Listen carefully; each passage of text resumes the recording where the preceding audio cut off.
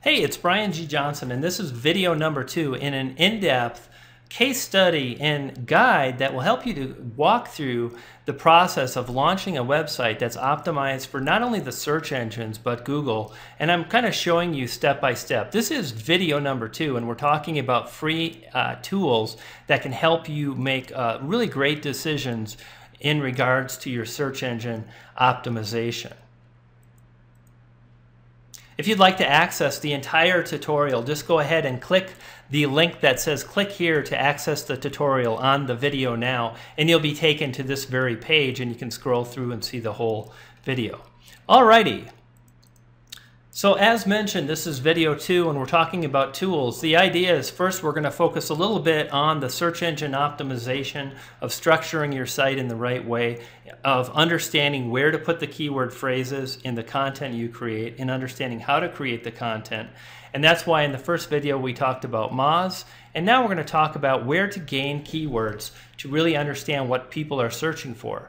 After all, that's exactly what Matt Cutts said, right, in his video about the 3 biggest mistakes people make is number 2 is not really paying attention to keywords. Now, we're not going to make that mistake, and you have several keyword choices, keyword tools that you can use. So first, I'd like to draw your attention to Ubersuggest. Okay, you can just access this tool at ubersuggest.org, and this is a great keyword tool. It's totally free, and what I like about it is that you start off with one seed keyword, and this mines and brings back additional long tail keywords that are based on the original phrase. So I entered in social media SEO, which is a good example of what I'm doing here with this tutorial.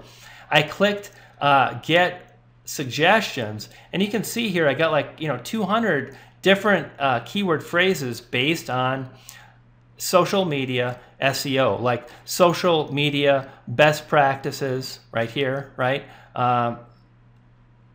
Social media and SEO consulting firm, and then bad SEO. So lots of different keywords, and this is really helpful because what you want to do is focus on creating that content first.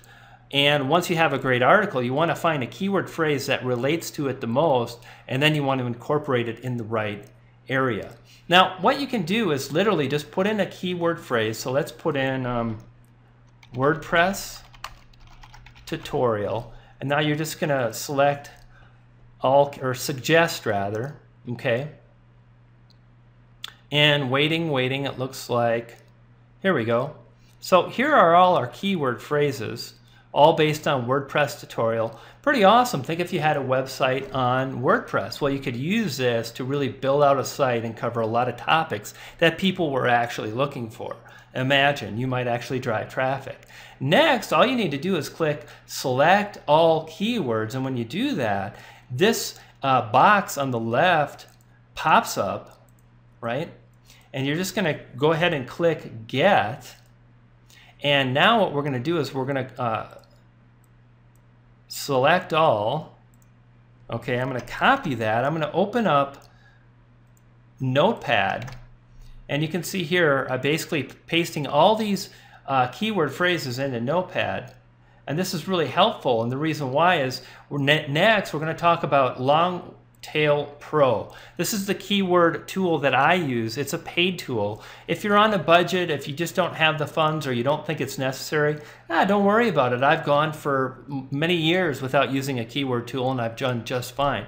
That being said, when you really get serious about blogging, you are going to want to have access to additional data. And as I mentioned in video number 1, one of the things we're going to look at is page authority. That's a metric available by the Moz toolbar.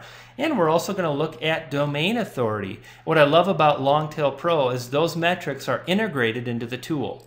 First, I want to go over the pricing and what's available. Okay, first off, by all means, jump in and feel free to use this keyword tool. It's free. You can use it for 10 days.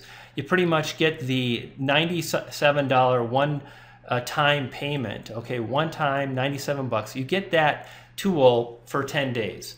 If you like it, you can keep it. You'll be charged 97 bucks. This is what I use. It costs me an extra 17 bucks a month. Now, why that's helpful for me is because I can, number one, pull in analytics from Moz. So I'm looking at the same analytics that I look at all the time. It's the same data. When I'm really digging into the competition of different web pages that I'm going to compete against, I can use this to get an idea of what's going to be easier to rank for. Boom, that's great. Number 2, I can save keywords to favorites. Very helpful when you enter in a list of 200 keywords. You might want to only compare and whittle things down and filter down to 4 or 5 keywords. You can add those to favorites, and then later you can go through, pull up some additional data based on those 5 keywords. And that's what I was talking about with the Moz data. And this is where it's gold. You can import your own list of keywords. Well, we just generated a list of keywords from Ubersuggest, and now we're going to pull those keywords into Longtail Pro. Again, this costs $97 plus $17 a month to get these benefits. I think it's worth it. I'll let you make the call for yourself. So let's fire up the Longtail Pro, and I'll show you how to move forward with this. Now, first of all, what you're going to do is you're going to grab an API from AdWords. So you're going to sign up for an AdWords account. You're going to add that into Longtail. Next, you're going to go to Moz, and you're going to get an API key. Just search for Moz API key. It's free. It won't cost you anything. You're going to enter that. And then what you can do is you can use that to access and filter metrics. And as I mentioned, you can also, when you're using the Platinum version, which I'm using, you can add your own keywords. Okay, so there are the keywords. They're copied to my clipboard. Those are all the WordPress video keyword suggestions, rather, that I want to analyze. So now all I need to do is just click Generate Keywords, and the tool is going to go to work. It's pretty quick. Also, we've got some other interesting information here. Number 1 is I can sort by average cost per click. I can see that right here. So I can see if you were doing AdSense, you might want to make sure to include an article about WordPress tutorial PDF, because it's just being bid up a lot more than other keyword phrases. I'm interested primarily, usually more in traffic, so I'll search by traffic, and then I'll look at which ones I want to target. I'll pay attention to the traffic levels, cost of competition, and the amount of words. Generally speaking, the longer the word, the easier it is to rank for, because of the less likelihood other websites are going after that same phrase. If it was just WordPress tutorial, all kinds of people are going to target that. If it's WordPress tutorial video, that might be a little bit lessly used across the web. But if it's WordPress tutorial video on how to access the admin, probably hardly anybody's going to be targeting that, like this one right here, tutorial step-by-step for beginners. Now, what I really want to see is this, competition. So what I can do is, all I want to do is just click that and let the tool go to work, and it's going to return a number. And this number is, again, what's happening is it's pulling in information from Moz, and it's looking at these top 10 websites, okay, and then it's coming up with this number here, 42, based on, guess what? Remember I talked about page authority and domain authority? Well, we can see those here, and we basically get a simple number that we can use to identify what's easier to rank for. So check this out. This one, this is interesting, actually. This is the long phrase, and it looks like, you know, not too hard. The average competitiveness is 42. What this means is this page here gets a score of 18, which means they're probably targeting it pretty well, right? This page here gets a score of 39. So I just look at these numbers, I choose the lowest number, and then I move forward. And this tool allows me to gather that data and move forward. Very, very, very helpful. All right?